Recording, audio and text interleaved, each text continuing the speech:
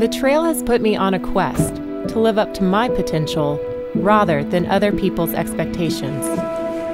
When I was 21, I hiked the Appalachian Trail alone.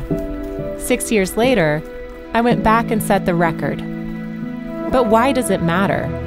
How does hiking 47 miles a day for 46 days help anyone or anything besides my ego? To find the answers, I had to go beyond my experience and learn from the stories of my mentors. I listened as a man from an abusive home and violent neighborhood shared how he found the strength to hike 50,000 miles with a bullet lodged in his spine.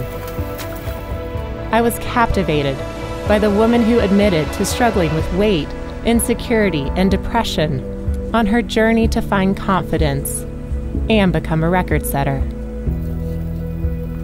I was reminded that our bodies are a gift, and I discovered that physical, mental, and emotional endurance are connected. I found something that helps me make it through the day when my baby doesn't sleep at night, and to survive the pressures of work when it demands more than I can give. I found something that helps me better support my friends struggling through divorce and provide strength to a loved one facing cancer. I may never set another record, but I practice the lessons of endurance daily. We all have our long trails, and very few of them involve hiking or running.